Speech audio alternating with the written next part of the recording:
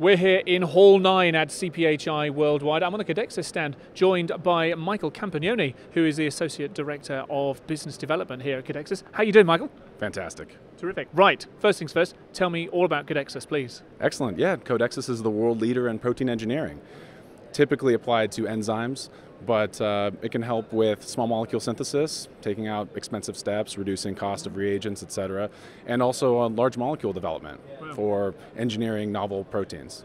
Tell me about the state of play at the moment in particular with protein engineering. Yes, it's relatively a nascent market, but as more companies are becoming aware of the technology and implementing it, they're not only seeing potentially 9 figures of reduction in cost and improvement in profitability for their commercial development and commercialization of their small molecules, but also in large molecules as well.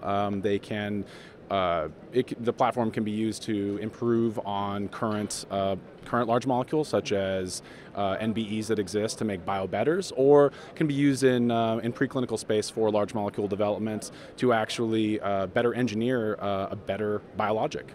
Yeah, so there's some really strong benefits, tangible benefits to the platform, certainly. And Codexis, I'm guessing from the taste of California, that's tastefully right behind us here, that you're based over in the States, is that right?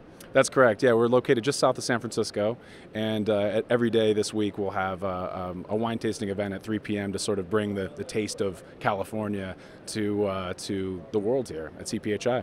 Wow, so that's 3 p.m. here in Hall 9, bit of Californian wine tasting. We'll be back for that, you mark my words, later on.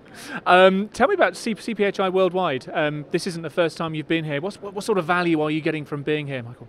It's a wonderful show. We've been coming for over 10 years now, and it's our biggest show annually. It's great to be able to actually connect with not only companies that are working with small molecules, but also with large molecules, and to inform them of the power of the technology. It's a little abstract, but we have over 700 patents covering the technology, from made-to-stock enzymes that exist currently for process development, all the way up to, as I mentioned, commercialization of products, whether they're small or large molecules. And what are the kind of conversations that you're having and hoping to continue have with visitors to your stand here? Mostly to inform them about how exciting and powerful the technology is, get them to understand that and potentially adopt it. Our largest adopters currently are large pharma, so the proof of concept is certainly there, and at this point it's just a matter of getting the word out and informing them of all the potential benefits. Well, good stuff. Well, I hope we've certainly helped to spread the word a little bit in our film just now. Really good to speak to you, Michael. I look forward to catching up with you later on, maybe over a glass of Californian wine. But for now, Michael Campognone from Codexis, thank you very much indeed for joining us. Thank you so much.